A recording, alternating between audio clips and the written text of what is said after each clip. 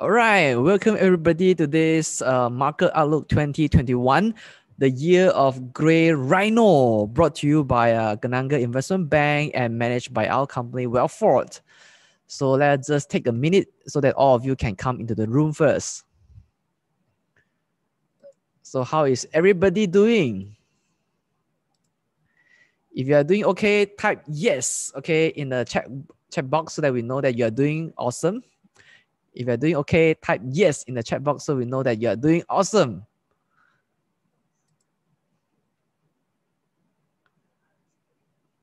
All right, excellent. So right now, I think the room is almost full. But today, we also open out another channel, which is YouTube. So if you are streaming in from YouTube, yeah, this is Shen Chu here from Wealthfort. And today, we are very excited to be hosting this topic, Market Outlook 2021. Now, 1 year that the COVID-19 pandemic is here, how is the future hold for us? Okay, so today, our speaker, Derick Tan, will tell us why 2021 will be the year for the Gray Rhino. So what exactly is Rhino? I guess Derick later will tell you why exactly it is Rhino. All right. So this webinar is brought to you by Gananga Investment Bank in collaboration with Bursa Malaysia. So before we begin, just want to go through some disclaimer. Whatever we share on this webinar is only for educational purpose. In no way that we give any recommendation to buy or sell any securities that we mentioned in this webinar. So if you decide to make any investment decision, you do it at your own risk. All right, now allow me to introduce our speaker today. And Derick Tan has also spoken on Gananga platform for many times, and his session is usually very receive overwhelming response. And today, due to popular demand, we are having him back in our Gananga session. So thanks for joining us today, Derick. So allow me to introduce him. Now, Derick Tan is the founder of Timing and You program, dedicated to raise awareness of the looming sovereign debt crisis, guiding individuals to survive and profit from the devastating financial crisis through the period of 2015 to 2022. Now, he has been an active trader and investor in the stock, commodities, currencies, bonds, and property markets since 1999. Now, apart from fundamental analysis and technical analysis, he is also a practitioner of the relatively unknown but amazingly accurate cycle analysis to improve the probability of winning in different investment asset classes. So if you have not heard about cycle analysis, then today you're in luck. Now, Derick has developed a proprietary three-dimensional timing and yield relative risk index, RRI, which is probably the first of its kind in the world that combines cycle analysis, technical analysis, and fundamental analysis parameters to give a holistic risk to reward assessment of the US stock market. Derick is also the 2019 World Excellent Young Leader awarded by the prestigious Yazhou Zhoukan for his vision, courage, and influence to drive positive change and be a force for good in the world. So he has been featured in numerous media in Singapore, Malaysia, and Indonesia. So without further ado, let me hand over the time to Derick to tell you why this year is the year of Gray Rhino and how is 2020 like for us. Derick, over to you. All right. Thank you, Shane. Good evening, ladies and gentlemen. I see 500 plus participants in this Zoom over here. So can you guys just say hello to me in the chat box? Just key in hi so that I can see you guys. Hello, hi, good to see you guys. So I think tonight is a session that I feel is very important. I really hope not only 500 of you guys, I think we are also live in the YouTube. Please take a piece of paper, a notebook and pen. Please write it down because whatever I'm going to share with you guys tonight is going to be very important. Also, please go and get your notebook and pen, all right? Also, with that, let me just go to my slides. And we'll kick off today's my sharing proper. So tonight is actually Market Outlook 2021, the year of the Gray Rhino. Yes. In fact, I'm starting to see signs of what I've been telling you guys for the last few years. In fact, this is my 4th year speaking. I'm very honored to speak for Kanaga for the last 4 years. This is my 4th year. Whatever I've been telling you guys about the sovereign debt crisis, the signs are here already, ladies and gentlemen. For example, the US bond yield has been spiking up. Do you all know that? If you don't know, don't worry. Later in the presentation, I'll show you guys more. All right, so let's move on. I don't need to introduce Rhea. So, but one thing very important, whatever I'm going to share tonight is only my personal view and opinion. All right, it's not a recommendation or advice. I cannot give any recommendation or advice. Neither can Shane. All right, so we are not going to be responsible for any of the action that you are going to take. Also, please take note of this disclaimer. All right. So now, I believe you guys attend a lot of webinars. So you listen to a lot of trainers or speakers. So different speakers, they have their own definition or time frame. Also, please allow me to share my definition of time frame so that you can better understand the material that I'm going to share with you guys later on. All right. So whenever I mention short term, it's anything less than 1 month. So it could be 2 weeks, 1 week. It could be a few days or even intraday. That's what I meant by short term. Intermediate term is more than 1 month, less than 1 year. So it could be 5 months, 6 months, but less than 1 year, but more than 1 month. Long term is from 1 year to less than 10 years. Ultra long term is 10 years or more. So for tonight's presentation purpose, I'll concentrate on the short to intermediate term for the next 1 to 2 years. I'm seeing the next 1 or 2 years, that means 2021, 2022, it is going to be very chaotic. A lot of people thought that with the COVID vaccine, everything is going to turn into a rosy picture. Unfortunately, ladies and gentlemen, I know Chinese New Year just over. I should be saying more good things, but I rather paint you guys the real picture. All right. Yes, economy data are bouncing up. Why? Because we have a very low base because of last year, because of COVID-19. But don't be too happy, ladies and gentlemen. Like what I mentioned earlier, COVID-19 has already done its damage. All right. At the later part of this presentation, I will share you guys. Yes, if you follow me for the last few years, I've been talking about US bull market, all these things, and we went through a melt up, all these things. Ladies and gentlemen, all good things have to come to an end. And I think this year is the year.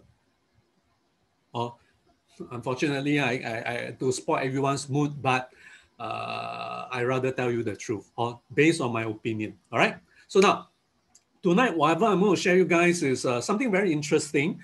As you guys know, out there in the market, there's something known as fundamental analysis made known by Warren Buffett. All right.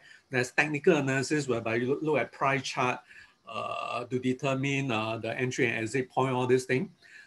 So there is something called cycle analysis, or in short form CA. All right. This is where I specialize in. All right. What is CA? I think this is something very important because it allows me to see probably something is going to happen this year and next year.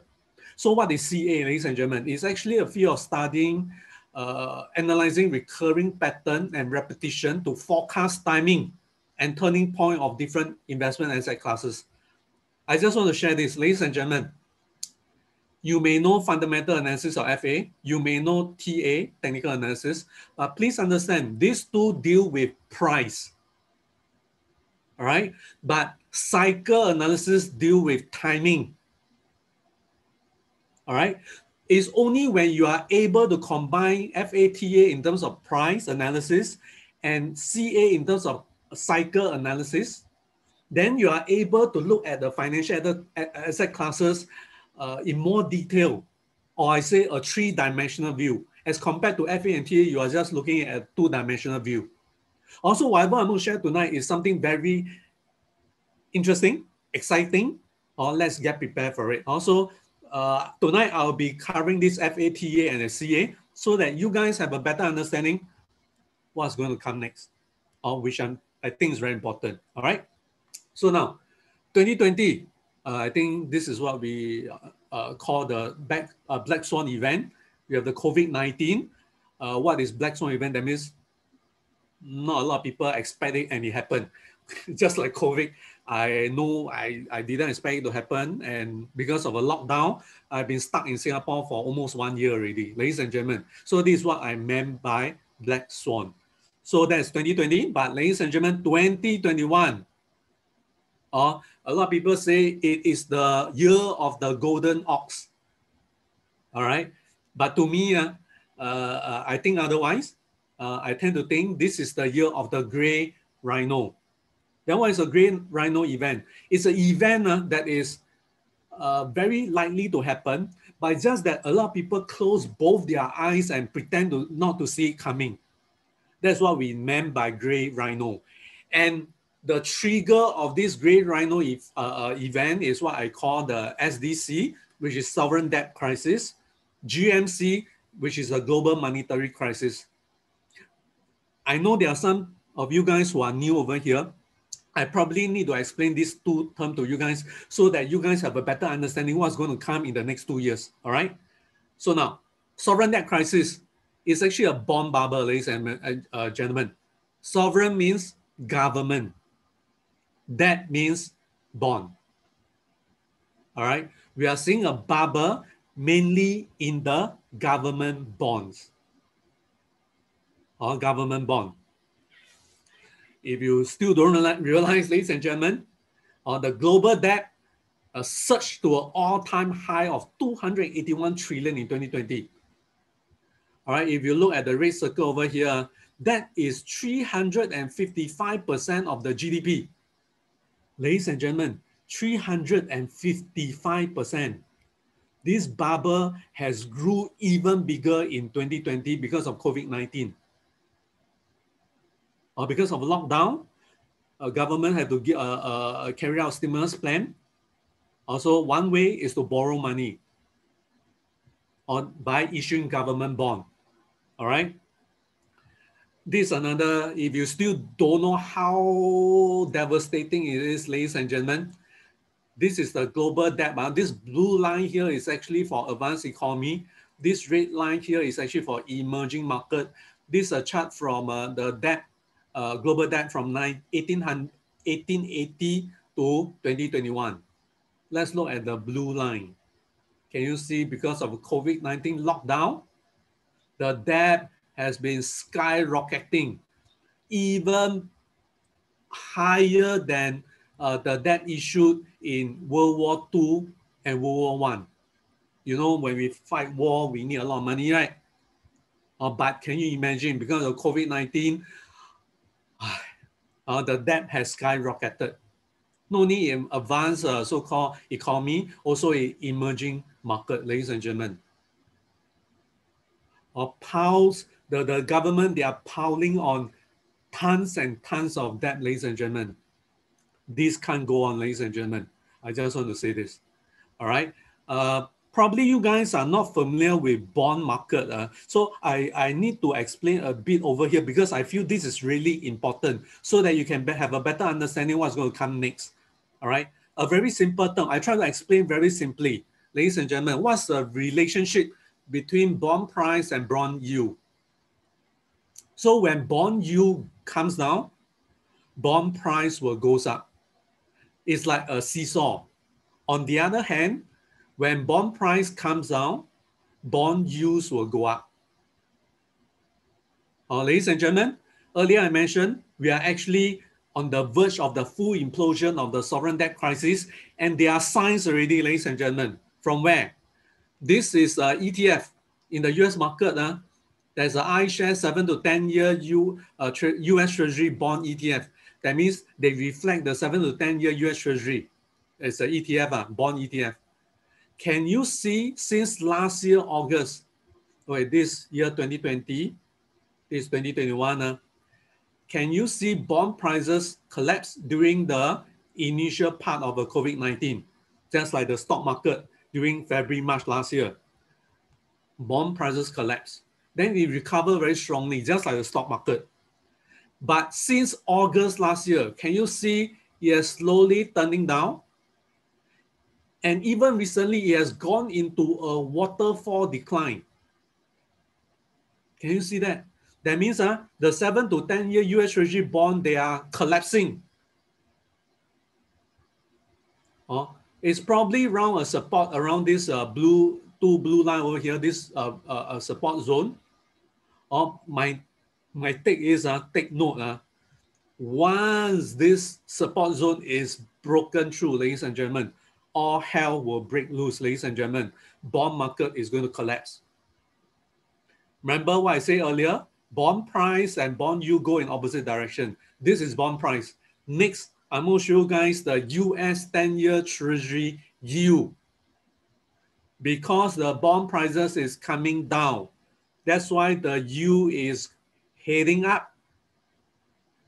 Can you see this was last year, the COVID-19, when it first exploded, or the bond yield came down, or then it stays low. But can you see since August last year, it has been creeping up, and for the last 1 month plus 2 months, it has been like going into a parabolic rise. Ladies and gentlemen, we are back to the so-called pre-COVID-19 level. Can you see?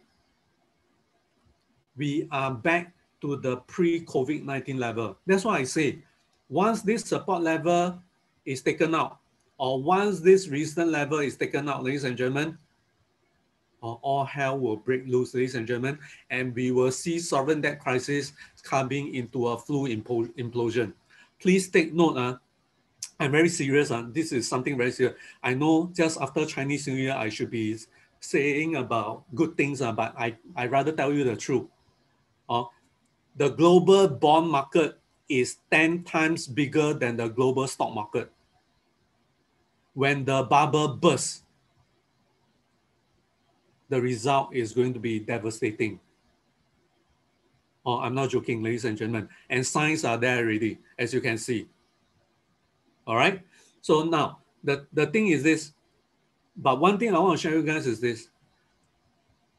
Even though the bond bubble burst, we have printed so much money, right? Money is going to shift from why the bond prices is coming down, because they are selling enthusiasm. They are selling the bonds. That's why bond prices drop. So the capital that exit from the bond market got to go somewhere, right? It cannot disappear in the thin air. And we printed so much money, correct? So where do you think you'll go? That's why I can tell you the money will move into what? Into the largest market in the whole world. I mean, how should I say? Not the largest, one of the largest market in the whole world that can absorb this $1 trillion, which is the US stock market. That means money is going to shift from the public debt, which is a government bond, into private asset like what? Like US stock market. Like later I'll show you guys commodities. Ladies and gentlemen, commodity bull run has started. This is a chart of a CRB, or Commodity Research Bureau. It basically represents so-called the index for commodities. So can you see this is, of course, 2020, commodity prices also collapsed. Remember, last year, April, WTI oil even dropped to the lower 650. But can you see the strong recovery of the commodity prices? And it has even broken above this downtrending line. Look at the strong recovery. That's why I can tell, ladies and gentlemen, we are going through a commodity bull run. All right, inflation is coming back. And when inflation is coming back, interest rate has to go up, ladies and gentlemen. As inflation go into very high level, Federal Reserve has no choice have to increase interest rate. Please take note, Federal Reserve can only influence short-term interest rate, 1 month, 2 months, 3 months. They cannot influence 10, 20 years. That's why you see all the bond prices is coming down, because longer term interest rate, like this, the US 10-year treasury rate, it cannot be controlled by the Federal Reserve. They can try to influence it by buying all the bonds. But ultimately, ladies and gentlemen, free market is going to decide the long-term interest rate. And this time around, free market already has its say. They are already selling the bond already. Also, Federal Reserve, they can keep interest rate very low, but ladies and gentlemen, later on, they will be forced. This time around, the commodity bull run, I can tell you, it's not because of an increase in demand. Because we are still in a lockdown. How can we have so much increase in demand? It's because of a shortage of supply that's caused by all this lockdown. Or we should be seeing higher inflation, higher food prices, all these things. And no choice, later on, I'm looking at second half of this year, Federal Reserve will be forced to increase interest rate. This is my view, all right? So I've touched on the so-called the SDC already, the sovereign debt crisis. Now, clearly, I'm going to touch on the global monetary crisis, which is GMC. Ladies and gentlemen, think about it. The government, they have been borrowing money so that they can even hand cash right into the hand of their citizen. As we are speaking now, the US is contemplating 1.9 US trillion of stimulus plan for the COVID-19. A lot of money has been printed.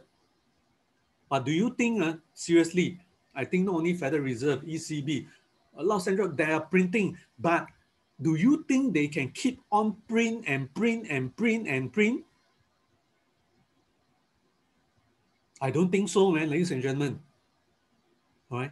A time will come. If it's so easy, we can just print our money away to solve all this problem, then we don't need to do anything. All of us don't need to run business already. Everyone sit down there and wait for the central bank to print money. But global economy doesn't work this way. We still need to produce goods and services. You understand what I'm saying?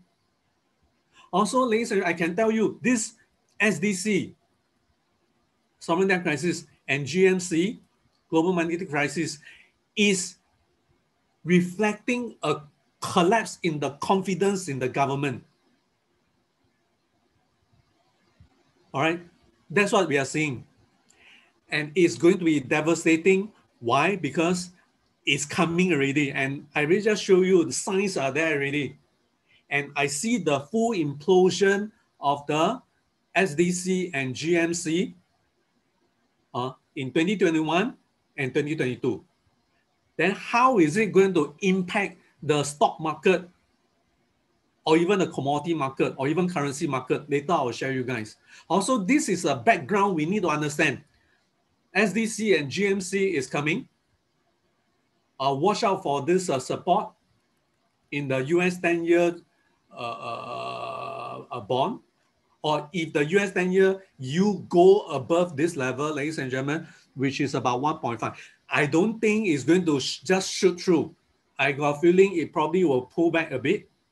Then later on, you'll just, as the sovereign debt crisis implode further, the US 10-year treasury will then go higher from there. Also, this is my view. All right. Another thing, before I go into where I think the stock market or even commodity market is going to head, let me show you, please copy this down. I think this is very important. This black line, solid line here represent the bond market.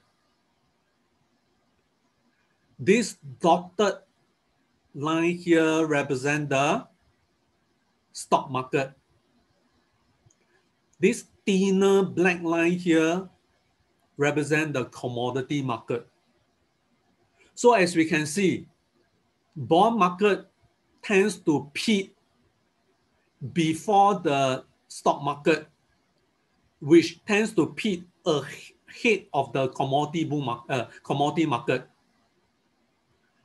On the other hand, can you see bond market bottom up ahead of the stock market, which bottom up ahead of the commodity market? This is the trend. All right. One thing I want to say here is there's no time frame between the peak of the bond market and the stock market, or the time frame between the stock market and the commodity market. There's no time frame. It varies based on the economy condition of then. But I want to show you guys bond market always lead the stock market. Stock market always leads the commodity market. So as I showed you guys earlier, there are signs that the bond market is starting to break down already, right?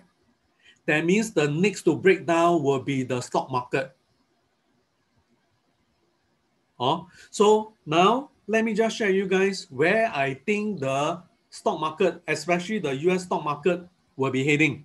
Because I think when the US stock market sneeze, the whole world will catch the cold. Also, that's why it's important to understand where the US stock market is heading. All right. So now let's take a look. This is S&P 500, one of the major US indexes. This is since 1999 until 2021. Also, can you see we have gone through a bear market here. This was because of a Nasdaq bubble in year 2000. Then we went through a bull market. So this is what we meant by one cycle of bull and bear. Then this was the 2008 global financial crisis, a bear market. S&P collapsed by 50%. This was due to the collapse of the Lehman Brothers or the subprime crisis. At the peak, it was the Lehman Brothers. All right. Then we went through a bull market for the last 12 years since 2009. Ladies and gentlemen, this is not a bear market. This was the COVID-19.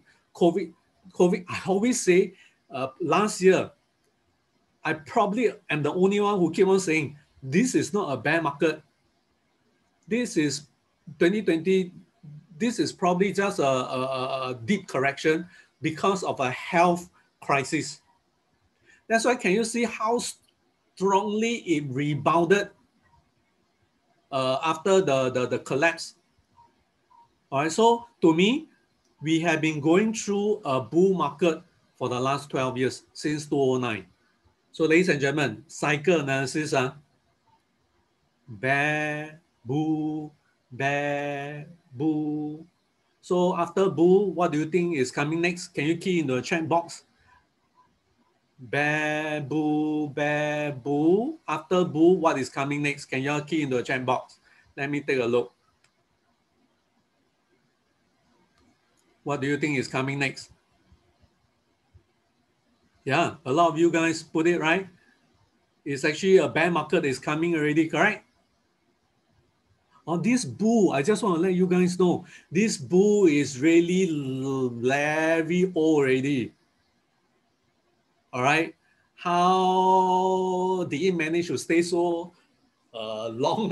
Because all the QE and the Fed, the central bank keep the interest rate low with so much money flooding the market.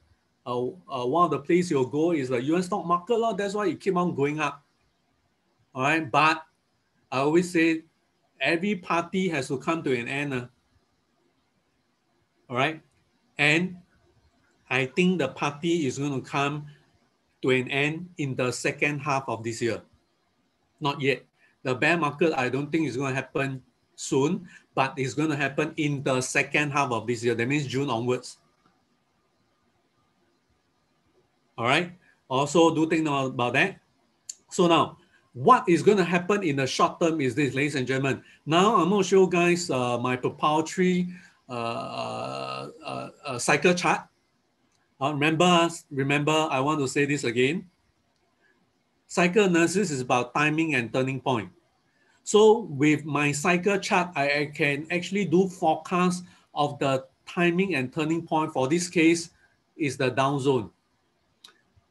Or probably some of you guys is the first time you look at my cycle chart, so I need to explain this to you guys. I want to say this. This is not a price chart. This is not a price chart. This is a cycle chart. Crunch on the 2nd of March, about 2 days ago. That means I take historical decades, hundreds of years of down zone data, plus a future market data of down zone. I put it together, billions of data points. I put it into a software. It does a crunching of 45 minutes. In the end, it will produce this red line, which is a cycle chart. All right. It does not have y-axis. It only has x-axis. So when we see March 01 means 1st of March. This 1st of April, 1st of May, 1st of June. That means this is for the month of March, April, May, all the way until September. Can you see? Cycle analysis allow me to do forecast. That's why I can forecast until September. So what is this cycle chart is telling me now? Is we are going to have a turning point probably around early May. Can you see? Remember, cycle analysis is about timing and turning point. So we are seeing a turning point around early May before the next major turning point here in around September. Let's don't go too far. Let's come back here. When I project this cycle information onto the price chart of down zone, ladies and gentlemen, it's telling me that this few days, I think the US market has been red, right? All right. So the thing is, this chart of down zone, can you see I've drawn a blue support uptrending line? So now down zone is being supported at this blue uptrending support line, and it's a 50-day moving average. This line, blue line here, is actually the 50-day moving average. I do see that because of the cycle chart, when I impose this so-called cycle data onto the price chart of down zone, my take is this: we may have a chance for down zone to break below this 50-day moving, this cluster of support here, and probably go a bit lower to test this support around 29,200 and 29,800. There's a possibility. Or we may see that until probably around early May. All right. So what I see is this, ladies and gentlemen. Also, if this support is taken out, we may see down zone hit a bit lower to around this support zone of 29,200 and 29,800. Then it bounce up, or it may just hover around here until probably early May before it goes up. All my take is this: bull market is not over yet, but we're probably going to see a correction. In fact, we are in a correction. I hope it can be a bit deeper of a correction. Then it can shake up the wick holder. In fact, down zone is still doing quite all right. The damage, I can tell you, is done is in NASDAQ. This NASDAQ, you know a lot of technology stock has been suffering. All the Facebook, Amazon, Tesla, all has been hammered left, right, center, right? So can you see, last night, NASDAQ also dropped a lot. If you know about chart pattern in technical analysis, we probably may have a left shoulder, head, and maybe a right shoulder. So if going forward, if this blue support line is going to be broken, ladies and gentlemen, we may see NASDAQ heading lower to probably 1250, or from 1200 to 1250 around here. But it's not going to collapse. Just like down zone is not going to collapse yet. The support zone is here and here. A correction probably will be good, and based on cycle analysis, it may happen. This correction may happen till maybe early May. All right. So hopefully a deeper correction. If not, it may just be some consolidation around here before probably early May, it will turn up and go even higher for the general US market indexes. That's why I want to say short term, short to intermediate term, probably correction or consolidation. But after that, we are going to continue with the melt up, ladies and gentlemen.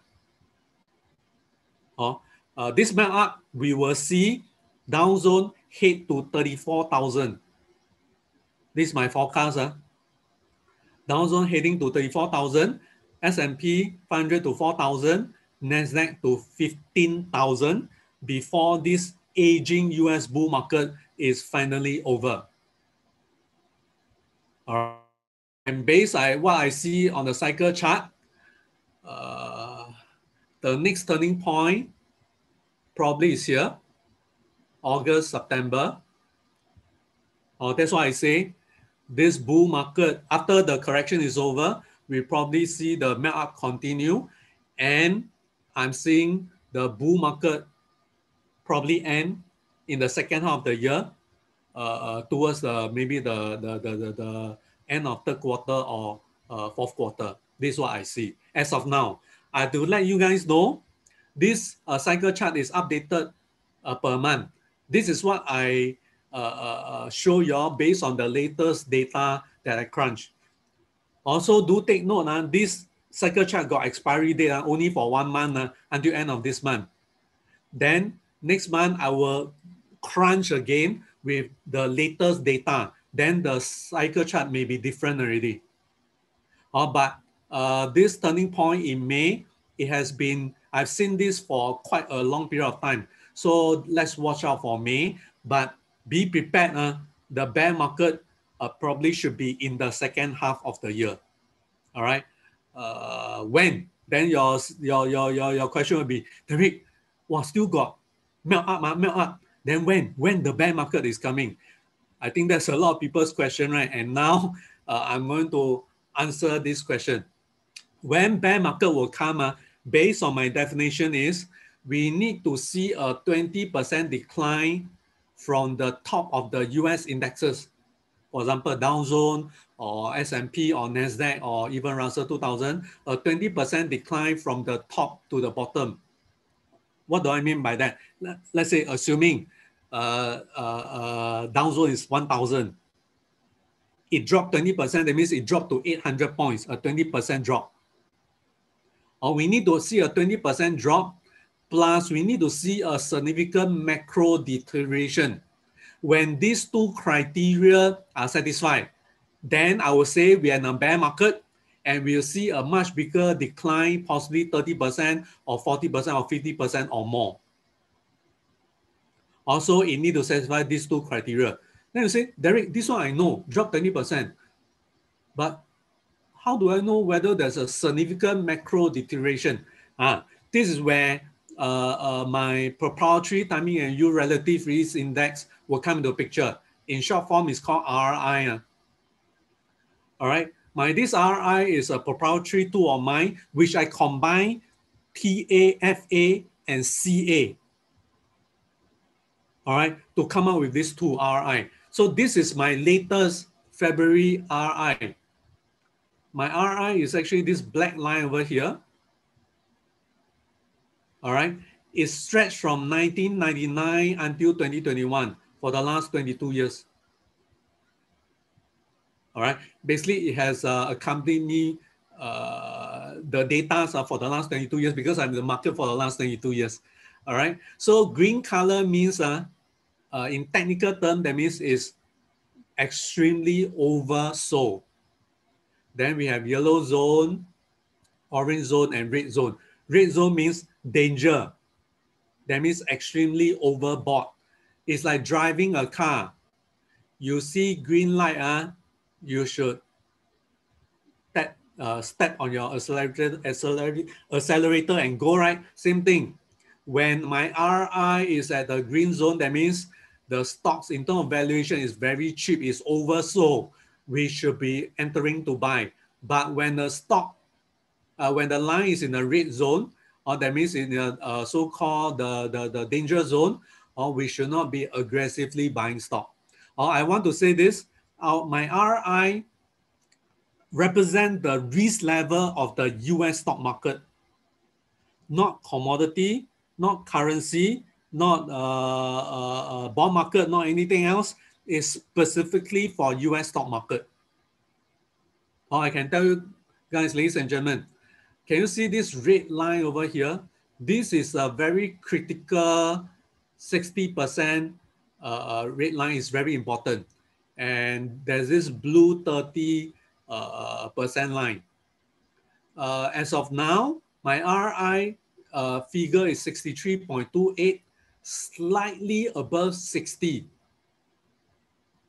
So what I meant when there's what I meant when I say there's a significant macro deterioration means when my RI starts to break below this 60% or this red color line, that means we will have a significant macro deterioration.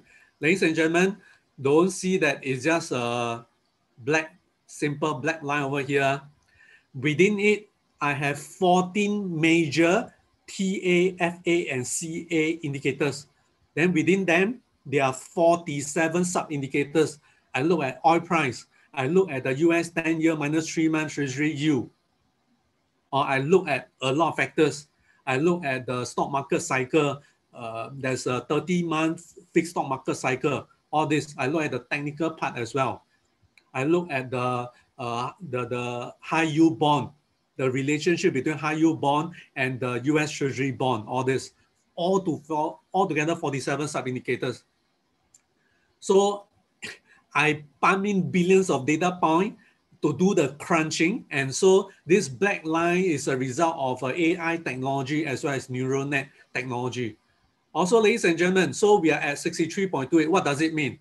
Let me overlay this RI against S&P 500, ladies and gentlemen. Remember, I say a bear market will come when we see a 20% drop as well as a significant macro deterioration. That means break below the 60% mark. Let me give you an example. Can you see my RI? This is in year 2000. It went to a red zone, extremely oversold. Then it came down. Can you see it break below the 60% of the red color line? At the same time, can you see S&P drop from the top to bottom 20%? Can you see drop 20%? RI break below red support line. Because of that, S&P collapsed 50%. Then we went through a bull market. Then can you see over here, my R line break below 60% mark. One criteria satisfied. Second criteria, S&P satisfied 20% drop. As a result, we went into a bear market. S&P collapsed by 50%. Then we went through a bull market. Can you see my RI break below red color line also? But can you see S&P did not collapse 20%? That's why after I think it collapsed, it corrected about 15%. Then after that, Donald Trump became the president then because of a tax cut, all this stuff that he did. US stock market continued to ride the trend up. And over here, I did not call for a bear market. I say it was a deep correction. Why? Because look at our RI. Even though S&P dropped, I think 30, 40%, more than 20%, my RI did not break this red color line here. But one thing I want to point out to you guys is this. Can you see my RI line has been declining for the last half a year? It is showing a negative divergence. Can you see S&P has been going up? This is a monthly chart, has been going up, but my RI has been coming down. I'm already observing a negative divergence already. Also, probably going forward, we may see RI break below this 60% mark, like over here like that. And if later on, as S&P or Dow Zone or NASDAQ or even Russell 2000 collapse 20%, together with the break of this red color line, then ladies and gentlemen, then I will call for a bear market, which I think is going to happen in the second half of this year. And it has not broken the red color line yet, so don't worry. But one thing I want to share with you guys is this, very interesting. Can you see the RR line goes up, red zone just come down, goes up to red zone, then come down. Can you see since the bull market started, it has been going up, then come down, then it has been ding ding dong dong between the red color zone and the orange color zone for the last probably 3 years. All these are the result of what? The Federal Reserve, the central bank printing so much money, keeping the interest rate very low. With so much money out there in the market, it's no wonder all this private asset is going up like US stock market. Also, do take note, ladies and gentlemen, it's close. My RI is close to the red color line, but we have not seen a 20% drop. I think to see both of these criteria to satisfy, 20% drop and fall below the 60% mark, I believe should be in the second half of this year. When that happens, then I will probably call for a bear market then. I think after today, I still have a webinar with Kanaga, probably in the second half of the year. So don't worry. When I come back then, I will show you guys when whether the RI has break below 60% mark. And if it has collapsed 20%, then probably we are going to a bear market already. But meanwhile, ladies and gentlemen, I'll just weather through this correction, all right? Then enjoy the melt up for Dow Zone 34,000, S&P 4,000, and Nasdaq 15,000 before the so-called the final arrival of the bear market after 12 long years. I think should be this year already. If stretch a bit, will be next year. But I think more probably will be second half of this year. Also, let's get prepared, all right? Just to let you guys know, this RI is my proprietary chart, can only be found in Timing and You, but it's okay, don't worry, because I always give a webinar. I'm very honored to be invited by Kanaga to give webinar to you guys. So don't worry, whenever I'm in a webinar with you guys, I will share about my RI. So with that, I spoke about the stock market. So next, I'm going to share about commodity market. Also, in the short to intermediate term, this is the cycle chart. Okay, before I go on, I just want to say this. Remember earlier I mentioned, all the data is already shown. The commodity has a so-called rebound very strongly based on the CRB. Can you see? And this commodity bull run, I can tell you based on my cycle analysis research, is going to run till 2024. That means that after bond market, remember, probably then stock market will peak. The latest will then followed by commodity peak, which I see is around 2024. That's why I can tell you inflation is coming back, commodity prices is coming back, inflation is coming back, Federal Reserve or the central bank, no choice, they have to increase interest rate. They will be forced to, ladies and gentlemen. But if you ask me, I don't think we will go into hyperinflation. That's not likely, but probably a stagflation. That means the economy not doing well, but we're going to have inflation. That's what we call stagflation. All right. So now let's come back. Commodity. I think a commodity that a lot of people very interested in this commodity is called gold. But generally, I just want to say this, commodity is going to have a bull run until 2024. In a short to intermediate term, this is a cycle chart for gold.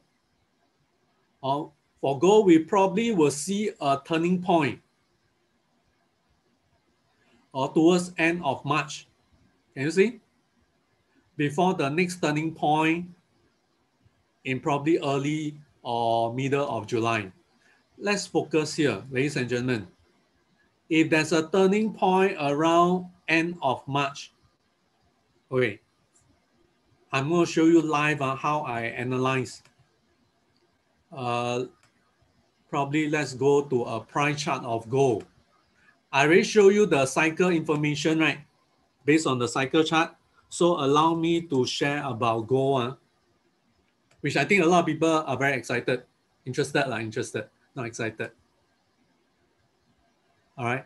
Can you see gold price has been coming down? Let me give you all a longer view. Probably 10 years. Let's look at gold price. Gold price reached a high of about 1923 in 2011. Then it came down. And especially last year, it has a good run until August last year, reached a high of 2089. Then since August last year, it has been turning down. Let me show you August last year. So probably let's look at 2 years. So can you see? August 2020, since a high of 2089, it has been coming down. Can you see, right? Let me zoom in a bit more. 1 year. Then let's draw some lines.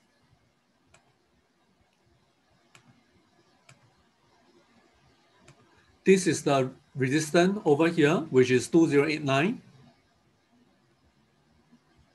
What I see of gold is this. Let me draw this. There's a resistance line here. Let me draw another channel line so that y'all can better see better. Y'all see anything? Hey, first, just to make sure, Shane, we are looking at my price chart, right? Yes, correct. We're looking Just at to make your sure. stock charts. Okay. So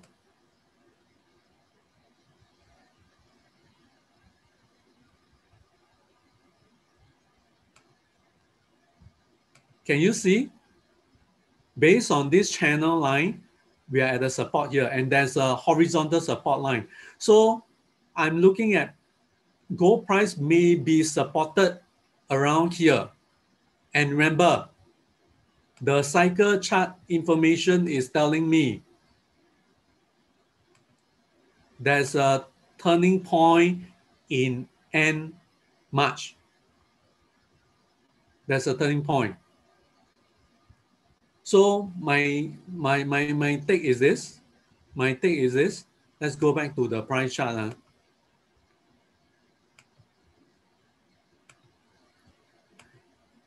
I don't expect the gold price to deep to 1,600, 1,500 come down, but I do think that probably a support may be near already.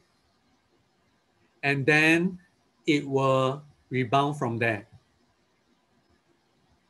All right. And going forward, like what I mentioned, we are going through a commodity bull run. I'm expecting the gold price to go higher, even so-called overtake this 2089, this August last year of the high of 2089. So I'm not too pessimistic about gold. The downside may not be a lot. And based on cycle chart, we may be seeing a turning point probably around end of March. All right. So this is for gold. This for gold. Let me very quickly cover silver. Because a lot of people say probably gold too expensive. Then let's look at silver to see what kind of opportunity we have. So this is a cycle chart of silver. This cycle chart also just crunched 2 days ago. Can you see silver? We are also seeing a turning point probably around end of March, April period. Can you see? Then we'll see a directional change until maybe end of August. So we are seeing a turning point in silver, probably March, April period as well. When I project this so-called cycle information onto silver price, let's take a look. Silver.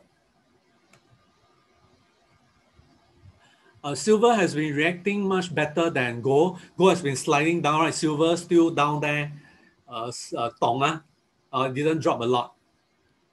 But let me just show you a 10-year view of silver.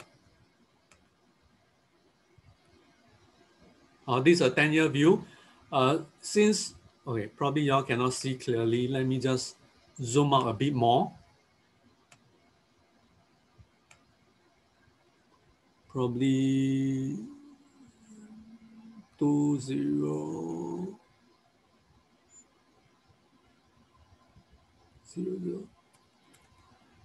Maybe let's go back to year 2000. Then now y'all can see silver hit a high of $50 in 2011. Then it came down and it has gone up. It's still far away from the $50 high here. Can you see? Also, ladies and gentlemen, so with this information, let me go back to the price chart of silver.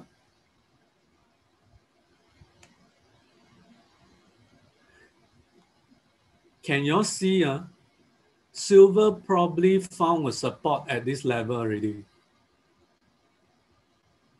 That's why it came down from about $30. August last year, it came down, find support around 22, it bounced up. So around 22 is a very strong support. Let me zoom in even further. Let's say 2 years. Also, it has been faring much better than gold, correct? As you all can see, 2 years may be a bit long. Let me go 1 year. Let me draw some lines. Can you all see? Silver seems to have a support around this level. It touched this, it goes up, touch this, goes up. Now it's back to here. It is at this so-called blue uptrending support line. Remember, just now I showed you guys the turning point probably is end of this month or next month, right? So probably we may be seeing silver just have one more dip down to probably to this low here, which is where is 200-day moving average is. For this case is about $24. We may just one more dip, but after that, we should see silver price going higher. Going forward, because of a commodity bull run, I do think that silver price is going to clear this $30 high over here and go even higher. But probably we may see, I don't think silver will run anytime soon, probably hover a bit or even one more leg down. A good support is around 24 before it go higher, probably end of this month or early next month before rebounding and goes up from there to challenge this $30 high over here. All right, so this is what I see of gold and silver, ladies and gentlemen. Also, I just want to say this. Please allow me to go back to my slides. All right, so we are going through a commodity bull run. Gold, silver has been not too firm, but we can see oil price has been going up. Now it's about, I'm talking about WTI, is about $60+. All right, so, but I'm seeing oil price going higher than $60, probably to $75. That's what I see. All right, so ladies and gentlemen, just to conclude before we go into Q&A, I just want to share you guys this. Because of the signs of the breakdown of the bond market, remember I mentioned bond market is much, much bigger than the stock market, 10 times bigger in fact. So as money move out from the bond market, money will not disappear. Where will they go?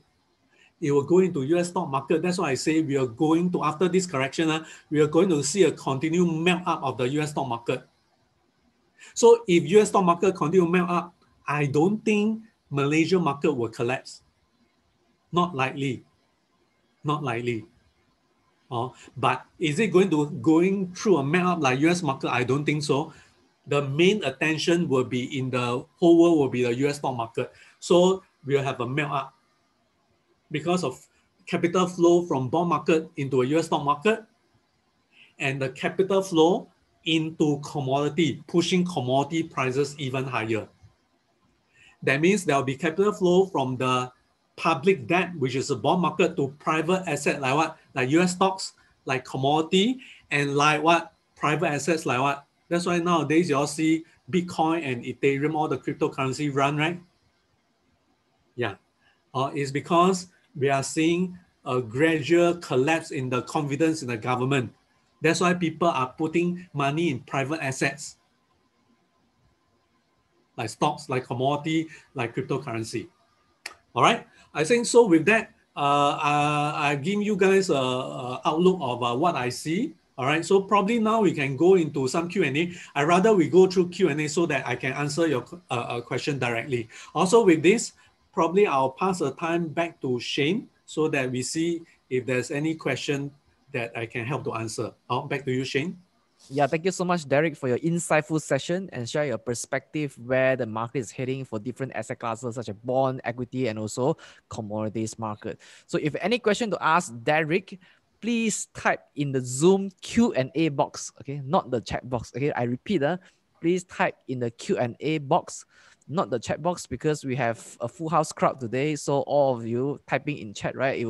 I can't be able to see your messages. Yeah. So type in the Q&A box. For those of you who are streaming in from YouTube, just type your question in the live chat. So let me peek. All right. So I get the first question from Peter. Yes. The question is, since government debts are so high and interest rates are low, some people think the US government will try to suppress the interest rate. So will the Fed do the yield curve control by buying up bonds and fighting against the free market? What is your view, Derick?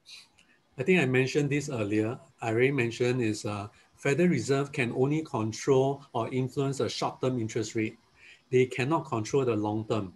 Because of that, ladies and gentlemen, that's why we are seeing the US 10-year Treasury yield going up. And this ETF, which represents the 7 to 10-year Treasury bond ETF coming down. Let me show you even longer US Treasury bond. Then you'll understand what I'm trying to say. There's an ETF called TLT.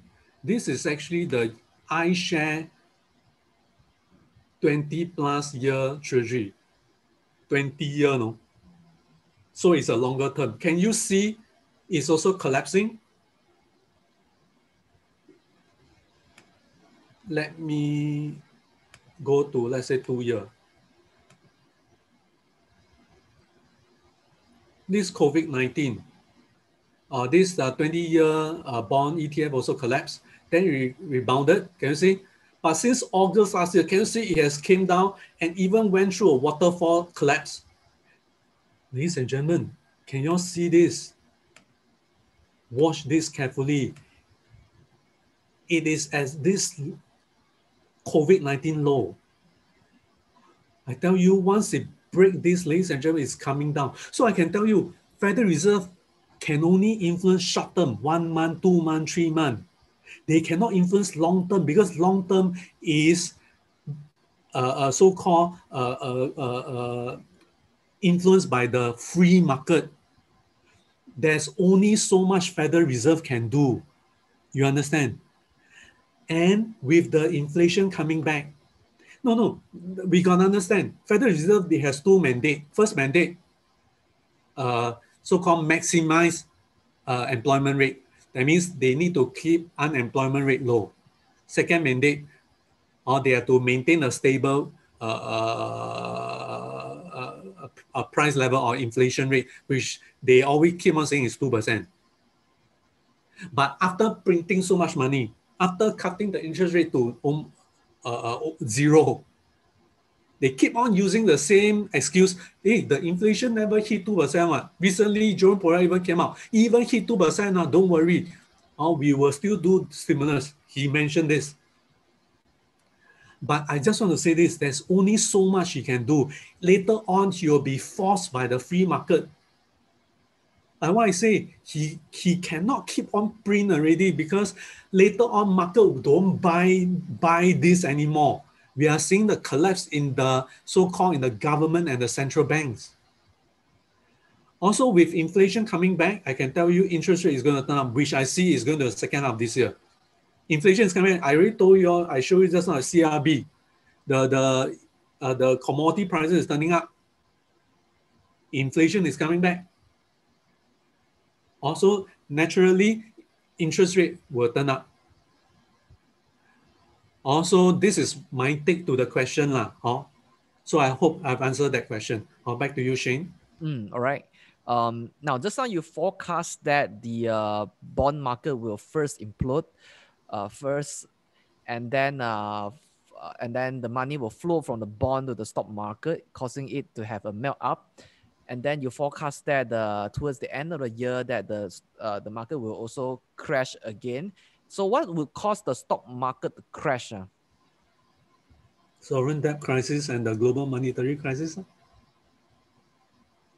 That's what's going to cause the finally the thing to give way, the stock market to give way, SDC and GMC, which I mentioned earlier. Yeah.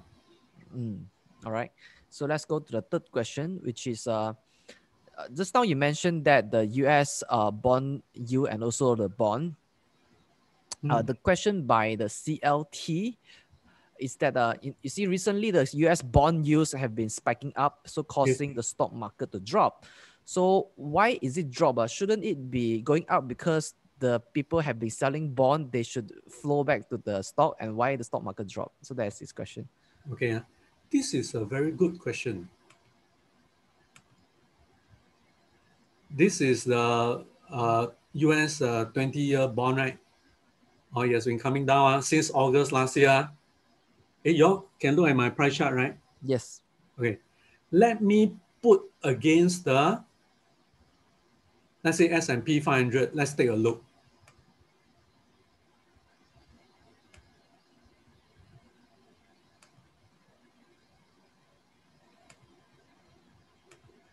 Let's say I put S&P 500 as blue color line, so easier for us to see. I remove all the moving average so that you all will not get confused. Let me remove all this.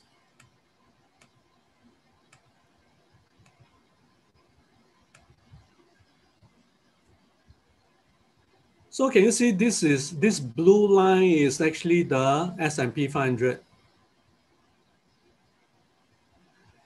And this black color is actually the US 20 plus year treasury bond ETF.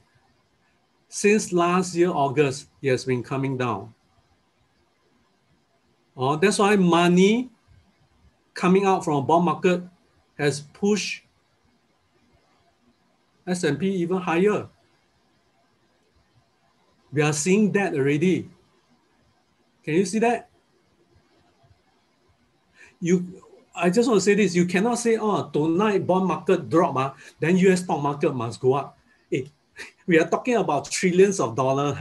Trillions of dollars cannot move within a night, ladies and gentlemen. It's a gradual process because trillion of dollars is being handled by a lot of fund manager or institution. They take time to move the money. You understand? So it's not, tonight US the bond market drop, US stock market go up. It doesn't work this way, ladies and gentlemen. But we can see the trend is the bond market is coming down. The money come out. Where did it go? It go to a US bull market, stock market. That's why pushing it higher. It's just that recently we have some correction. All right. This could be a lot of reason. One of it is the fear of the inflation, because they were saying, yeah, increase of interest rate is something bad for the so-called the stock market. But regardless what it is, we can have all sorts of reasons. But the true fact is this: there's a lot of money floating out there. And since money is going to move out from bond market because of the trouble in the bond market, it is going into private asset like what stock market. That's why I say we will still have melt up. The bear market is not over yet. We will still have a melt up in the US stock market.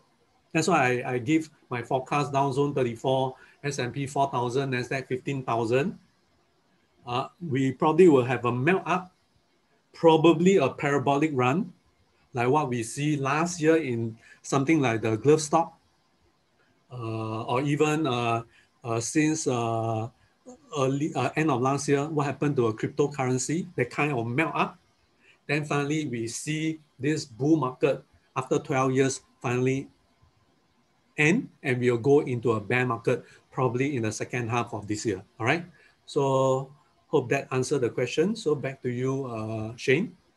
All right. So there are several questions asking about your view on the Chinese stock market. Will it crash together with the US stock market? Wait, my take is this. Since we talk about this, let's look at SSEC, Shanghai. You are looking at my price chart, right? Yes. Yeah. So let's look at Shanghai. Shanghai Stock Exchange Composite. Yes, it has come down a bit as well. This blue color line is a 50-day moving average. Can you see? I mean, in short to intermediate term, can you see I can draw a support line, and it bouncing off this blue uptrending support line and the 50-day. So later on, after this correction is over, I expect China market to go higher. All right. Let me just zoom out a bit more. Let's say maybe 3 years.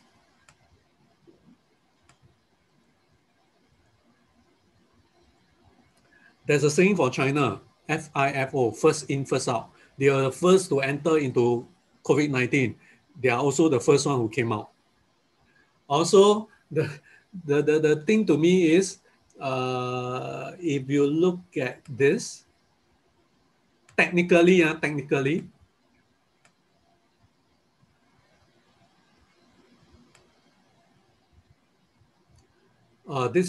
came down. I mean, over here, it found support here, it goes up. Now it's finding another support. So after this correction over, that's why I say it will continue to go up. And then later on, when US went into a bear market, likewise, China will go into a bear market as well. But it will not be so bad like the US stock market. Like what I say, I specialize in cycle analysis. So there's actually a 510-year world dominant cycle. All signs are pointing to me that US is going to overtake, China is going to overtake US as the world largest economy. And the global financial capital probably will go over to China, maybe Shanghai. All right. The year I'm looking at is around 2032. Also, this coming bear market, China will drop less. Whole world will drop. Like, in the beauty contest, is to choose the most pretty girl, right? So in the bear market, this coming bear market, it is to choose the least ugly. That means the one that dropped the least, to me, is going to be China market.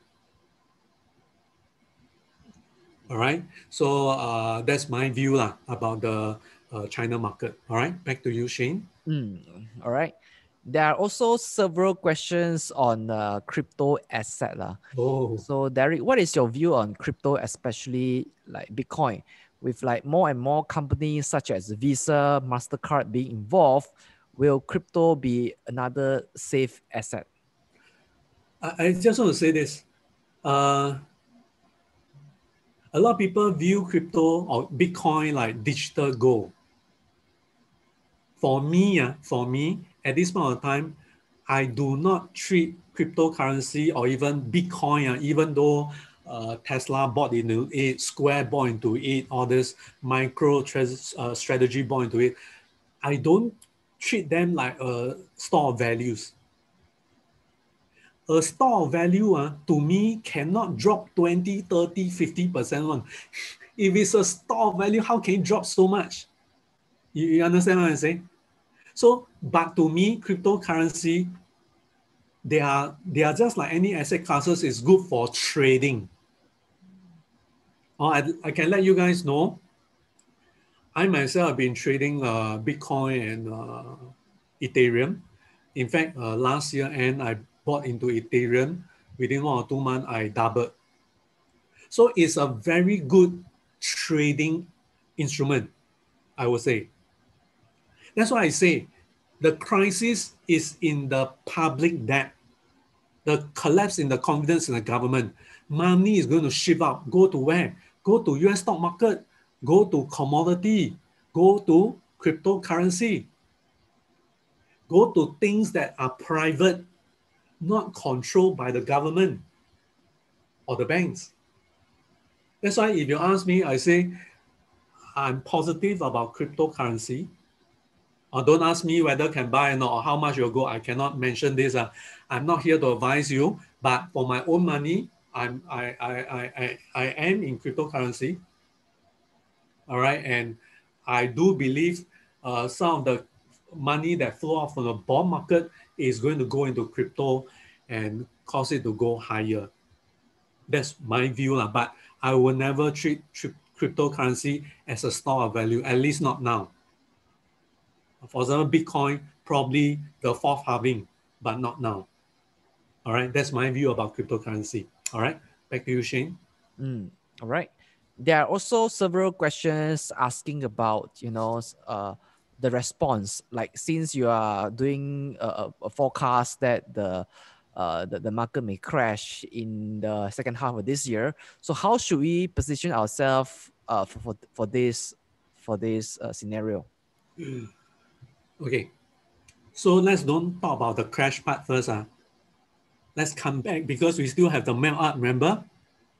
So after this correction is over, we can enjoy the melt up in the US stock market. And if you don't know where to go to, don't need to go far already, because you can open an account with Kanaga because Kanaga can trade US stocks. All right, so if you haven't have an account, please open with Kanaga, okay? We ride the melt up. Kanaga, we also can trade commodities using Kanaga platform. So just like I mentioned about gold and silver, right? And the turning point probably is coming soon, right? There may be another opportunity. All right, so we will ride the commodity bull run, the melt up, probably until the second half of the year. When bear market come, what we can do is we can, in US market, we can do short selling by buying inverse ETF. I think there are also inverse ETF in Malaysia market. You all can go and do your homework. I don't want to mention any name, but there are ETF in Malaysia market that you can do short selling. It's an inverse ETF. Or we can then buy into all these inverse ETF to short probably the US indexes like Dow Jones or S&P. I would say there are more of these inverse ETF in the US market, and is available in Kanaga platform. Also make use of Kanaga platform to help you ride the melt up as well as ride the trend down during bear market. If you need information, please look for professionals from Kanaga, their staff, or you can call in or ask the personnel from Kanaga to assist you guys. All right. So that's my answer, Shane. All right. So the next question is asking about cyclical stock. Now, since Federal Reserve About cyclical stocks. Oh, So, okay. okay. Now, since Federal Reserve comment that they will not raise interest rate this year, so and bonds are collapsing while bond yields is rising with inflation expectation. So the question is, should we expect cyclical stocks to perform well this year? Actually, if you ask me, like what I mentioned earlier, Federal Reserve, they can say they won't increase interest rate. Later, probably second half of the year, they'll be forced to do so. So I think one of the sector we probably look at is those sector that's going to benefit favorably from the increased interest rate. So I don't know. I think one of the sector is actually financial, especially banks. Increase interest rate actually will improve their earning. But on the other hand, what are the sector that's going to impact from the increased interest rate? Probably the utilities or even the REITs. Raising interest rate is going to impact them so-called negatively. Also, probably I may not be interested. Let's take a look. Don't need to go too far. Let's take a look. For example, there's a utility ETF.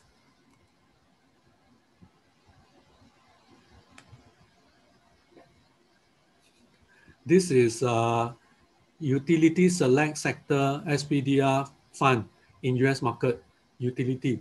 Can you see it's coming down already? So that's why I say all this interest rate sensitive like utilities, telecom, all this, they probably will not fare well. But those that benefit from increased interest like financial, let's take a look. There's an ETF called XLF. Can you see it's been going up because of anticipation in the increased interest rate? Also, to play interest rate, I think I've just shared already. So if you are in Malaysia or Singapore, you can take this sector outlook and then project into the individual stock in your own country. Probably you should look at your banks, or you should not be looking at utilities. Also, this is a direction I can point you to, but I cannot tell you what stock to buy. I cannot do that. I cannot give advice. All right, do take note. All right. So back to you, Shane. All right. So, how do you see tech stocks going upward? Because just now you mentioned that Nasdaq is very vulnerable to further crashes. Just now I show you all right, the Nasdaq seems to be forming a head and shoulder.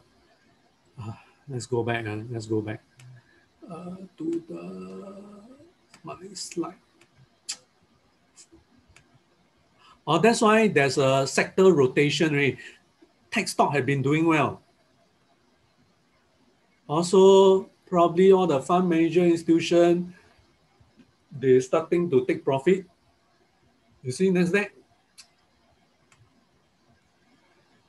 All right, left shoulder, head, right shoulder, break this probably 13,000 support. I think it's coming lower. But I just want to say this.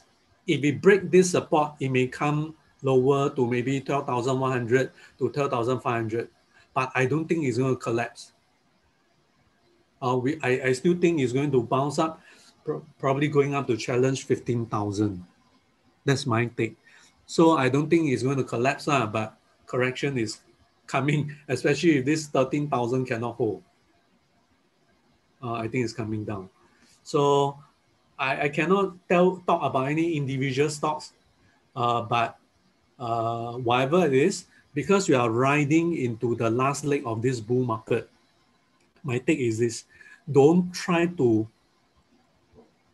how should I say, bottom fish, or try to buy stock at a cheap. We are at the tail end of the bull market already. What I will do is I'm going to buy stock that's breaking high and sell higher. I'm riding on this melt up, on this momentum to make my money. Now, to me, it's not the best time to do value investing, unfortunately. Value investing, to me, the best time to me is probably 2009. That was the best time to do value investing. And to me now is not a good time to buy and hold because a bear market is coming in. Unless you believe that this bull market is going to continue into 2023, 24, 25, 2030, then you buy and hold. But seriously, if we look at this, I think after this bull is over, it's coming down, we'll be going into this bear market. And I have a feeling because this time around, it has really gone up a lot for a long time. This time around, the previous bear market was about a 50% collapse. I'm expecting this time around to be deeper than 50%. Or it could be 60%, maybe two-thirds. All this. And because it's deeper, that's why, ladies and gentlemen, learning how to do short sell is important. All right. One way is by buying to inverse ETF, which is available in Kanaga platform. But don't worry, don't worry. As long as the RI doesn't break below this red color line and we do not have a 20% drop, then we are not going to have a bear market yet. But do take note, my RI is coming down already. It's coming down, has been declining for the last almost half a year already. Don't worry, I'll be back again. I think it's the second half of this year. Maybe then I'll be able to show you where is my RI then. All right? Yeah. Stay tuned on our updates. We'll let you know when Derick is coming back for his second sessions. Okay, let's do one more question from YouTube. Let me see the name. Okay, this is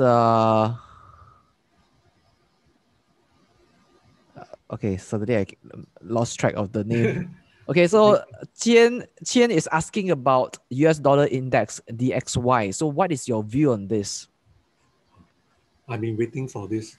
Actually, I leave it. I see whether anyone will ask or not. Finally, someone asked. So I'll just share. To answer this question,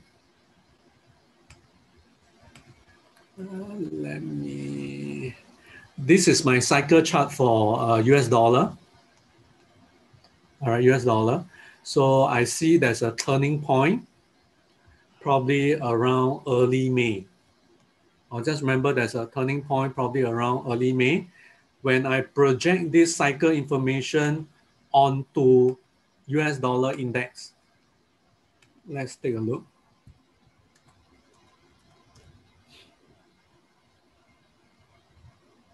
Here we are. Again, in case you all didn't see, is early May. Can you all see? This 1st May to 1st June. So this is early May. So with this information,